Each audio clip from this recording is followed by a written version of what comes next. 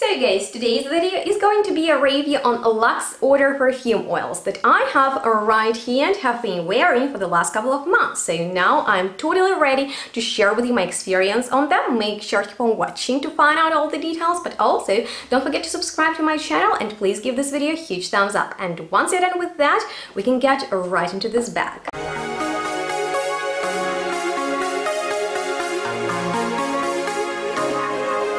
So hello and welcome everyone to today's collection overview of LUXODOR Perfume Oils, which is a Dubai-based company that is a wholesale and retailer of pure perfume oils, the selection of which is really impressive on their official website, so make sure to check it out because there you can find impressions on some popular designer perfumes for men and women and also unisex ones from niche brands. But here I have this cute box with some of their top sellers and I really want to get started with a few of my favorites. But first, let's have a look at this beautiful and very convenient roll-on bottle, because that way you can apply it right on your skin or roll it all over your clothing. But be careful because oils can stain sometimes. But with that being said, now let's talk about this fragrance that was inspired by one of the most popular ones out there, and that is of course Aventus, that I believe is still a signature scent of a lot of people. Let me know, what do you feel about it? But I really like to wear it myself,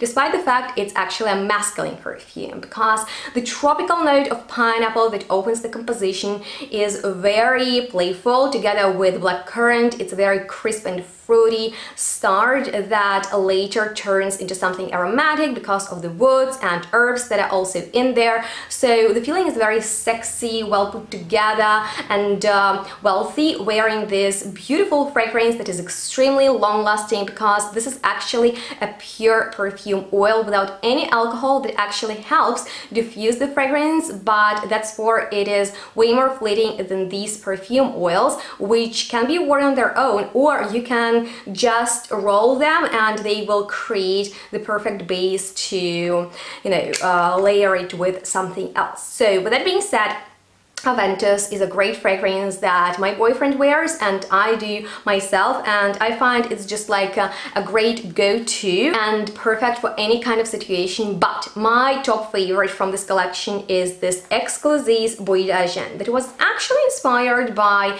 Dior's Bois d'Argent. And if you ask me, are these similar? I need to be honest with you, not really, because I remember Dior's perfume to be this muted vanilla mixed with delicate powdery iris, and this is extremely fruity, bubbly, and sometimes I have a feeling of bathing in berries and fruits because it is so fresh and juicy and fun and uplifting. I actually like to go really heavy on it, apply it all over my skin, sometimes also on the hair and clothing, and it lasts all day long and it smells so nice, positive and optimistic. I actually want to gift it to some of my friends because I really like when people around me smell great, so it's one of my top favorites. But something else I've been enjoying a lot is Sycamore, that was inspired by a very expensive perfume from Chanel's exclusive collection. And in case you're a fan of vetiver fragrances, of dark woods, of something that is really grounding, that's exactly what it is. I can't really say I've been wearing it most often, but some days during the evening at dusk I feel it is so special, so it is definitely way more affordable than that Chanel perfume. So that's where I think this is definitely a must try for those who like that fragrance. But also if you're a fan of another pretty popular perfume, Baccarat Rouge 540, I think this is safe to try as well, and I actually prefer it over the Baccarat because it's sweeter and less medicinal. So if you like that style of perfume, with saffron, with amber, with kind of like powdered jasmine and some medicinal sweetness, I highly recommend you this one. It is super long lasting, it is ultra strong, and it projects really well. I don't wear it too often because I'm not into this style of fragrances, but I know a lot of people enjoy them, so that's something you might want to check out.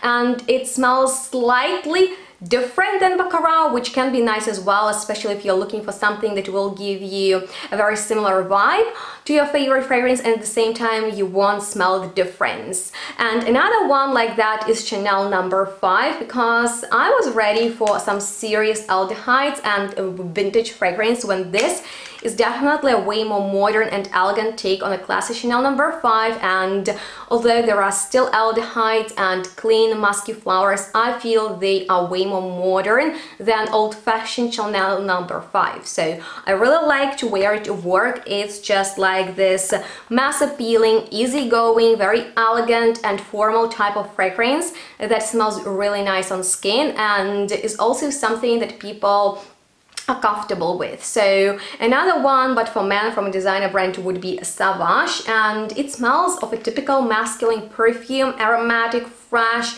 And I definitely need to tell you the story how we had some friends coming over for dinner, and I've just applied it all over them, and they've been smelling the entire evening just so good that I feel like you can choose a few of these fragrances and actually make some gifts to your loved ones, because these are very long lasting. They have incredible, you know, like expensive feeling, and at the same time they are quite affordable. So you can buy bigger quantities or actually create some home fragrances, diffusers, candles with them, and I really like that approach. So talking about, you know, people smelling good around me, I gave this fragrance a Rosa Majestica that was inspired by Ambre Nuit to my grandma, and I can't even describe you how bold the sillage of it is, because when she wears it, the whole house smells of this beautiful gemmy rose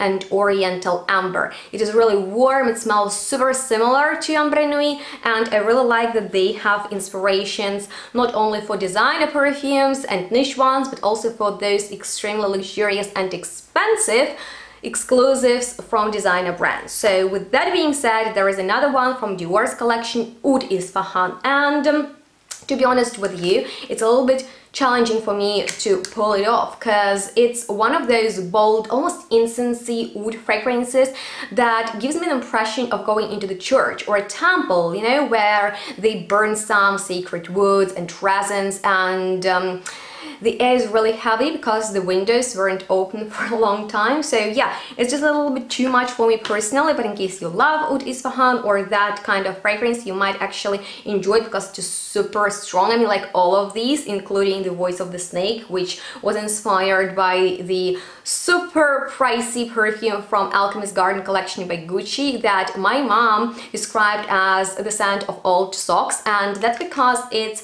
that type of skanky oud that smells a little bit dirty, and these are so similar that I absolutely don't see the point splurging on that one if you have this. So if you like the Voice of the Snake and you are looking for maybe something more affordable, so you don't repurchase the original one, I recommend you that. But my top favorite, number one favorite from LUXODOR would be Cellier, and I do enjoy Byredo's fragrance because it smelled so atmospheric, of kind of drinking the tea when it is raining outside, like it has been in Germany all spring long, and that's where I've been really loving to wear it out, because it's this very comforting, cozy scent of woods, really beautiful dark tea, and there is some warmth without being a gourmand or whatever. It's still an aromatic perfume and it smells amazing. Actually, I've rolled it all over my teddy